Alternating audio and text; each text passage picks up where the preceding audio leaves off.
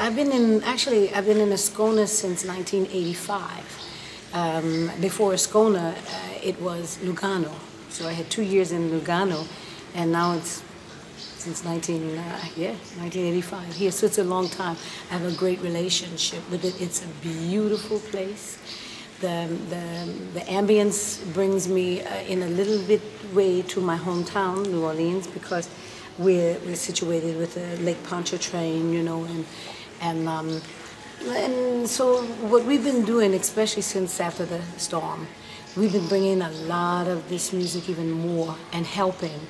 And the good part, the really good part is that most every place that you go in the world, they know New Orleans music. They feel the suffering that we went through when we lost so much of the historical part of the city after the storm. And we have missions all over. And what's great about it also is that it's bringing interest to the young people, the kids who they had nothing else to do. They didn't know what to do, okay, because everything was so destroyed. But we had donations from Japan, donations from all over the world, and they brought instruments, you know. Many people gave money, but they gave instruments, which I think it was great because it takes the focus on something different. It's here, but for them to be able to have a horn or a drum in their hands, you know, and create something that they never did before. And they all have this inside. We all have a little music somewhere inside of us, you know. And it's been a wonderful arrangement, and it's been a great revival for the music for New Orleans and for these kids. When we speak about hot stuff, yeah, when we think about hot stuff as far as the music is concerned, and I do believe that it was the late of the 1800s, New Orleans was a hot spot, a hot port. We had ships that were coming back and forth into the city from all over the world and carrying soldiers and sailors. And when these ships start coming into in our little wharf area down on the French Quarter, they started to come in, and in that area, it was the red light district. I think, if I'm not wrong, we had one of the first in America, yeah? And there were bordellos and hot houses all over the place, and many of these soldiers, where they came from, they jumped ship and spent many times into these houses, and also a lot of money into the city. So we were known for a red light district, just as Amsterdam's probably been one of the first ones anyway, although you never know. But what actually was the great part about this is that there were musicians dedicated to all these houses. They had their bands playing in these what they consider houses of ill repute. What's ill repute, you know? They had these musicians, and Louis was very young at this time. Louis Armstrong was very young at this time, but he used to deliver coal. He used to have a little wagon, and he used to, you know, you understand coal? Coal, you know, they used to put these little coal chunks to keep the girls of the night warm, just in case it was too cold in the houses.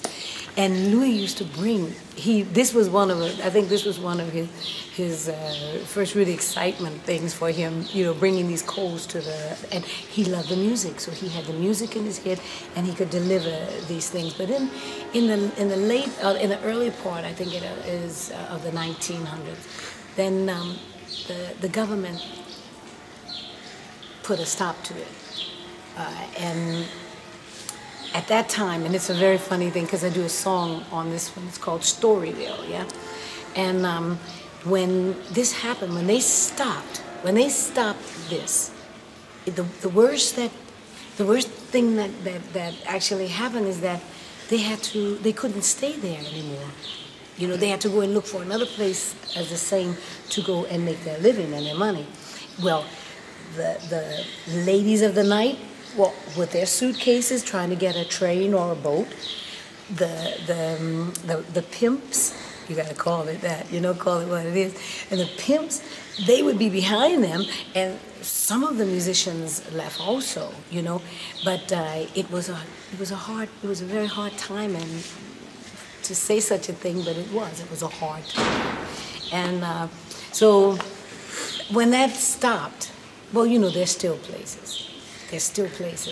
But it's funny because you meet there's still some of the older guys that are still alive that can tell you, you know, and many people who have read about it, they came down to just see about this place. You know, well, it's not there. The area is there, but it's not the same as the brothels and all of this. So we had